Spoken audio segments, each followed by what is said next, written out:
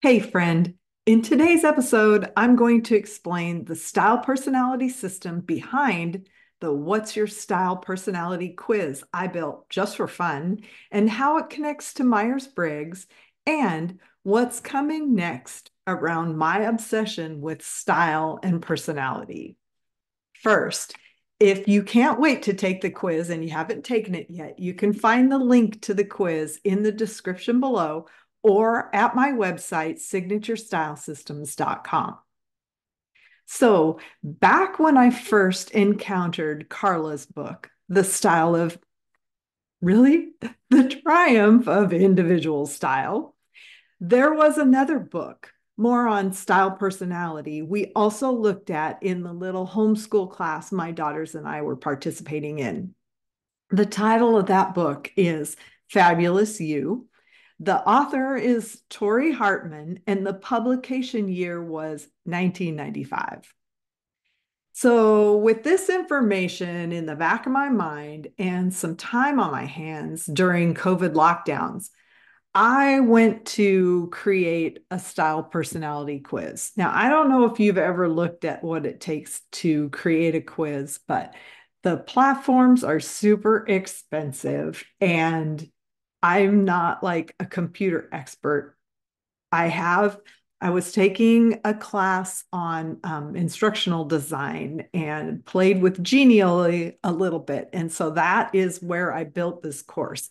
And I updated the language on the style types to make them all sound equally positive. That was my goal.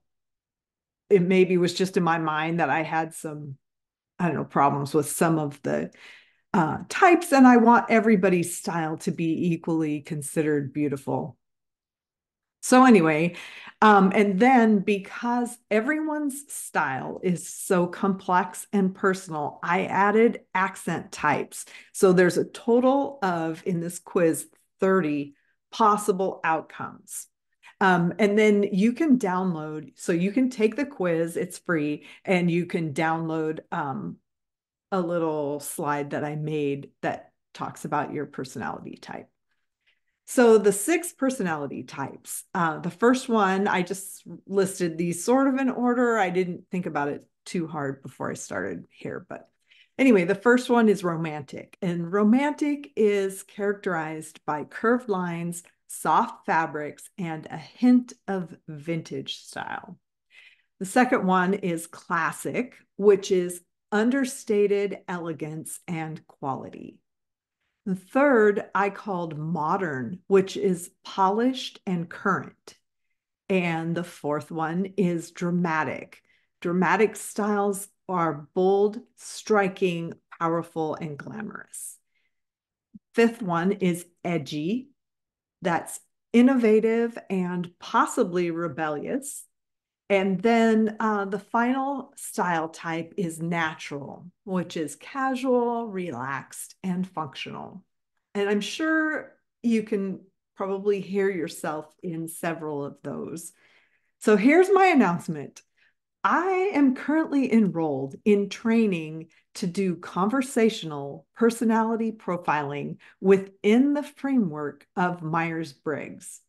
And as I've been studying this, I have understood something within my quiz and personality type system that's eluded me until now. So, two things that were already clear to me about this system. And yeah, part of why, honestly, I wasn't even all that excited about using it, even though it is a fun quiz. I totally recommend you take the quiz, but um, so two things that I understood already that were really clear.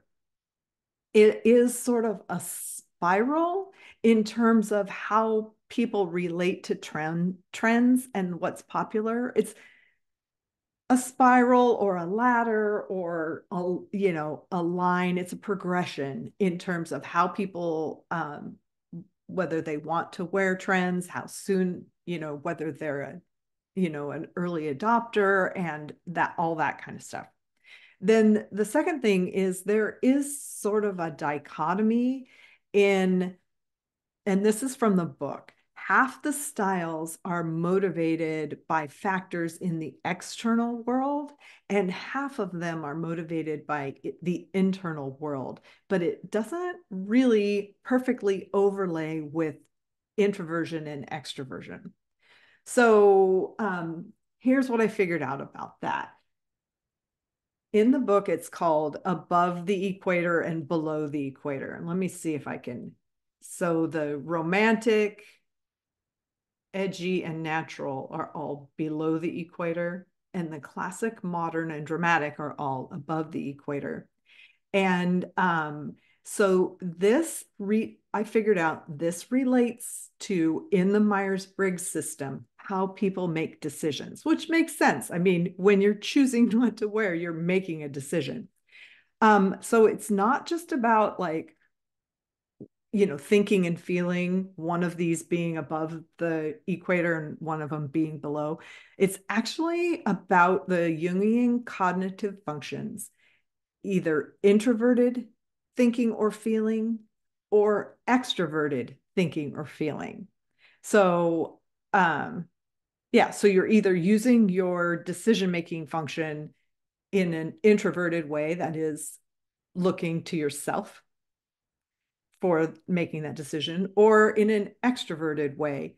And, it may not always be easy for you to see that in yourself, which if this doesn't make sense to you, then you wear what you want and choose whatever makes sense to you when you go through the quiz. Without getting too technical, because there is kind of a massive wild card in this model, it roughly maps onto the J and the P dichotomy, which is judging and perceiving. Judging being more about making decisions, and perceiving being more about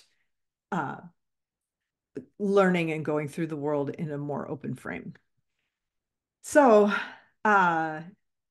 here's your homework. Homework is just take the quiz.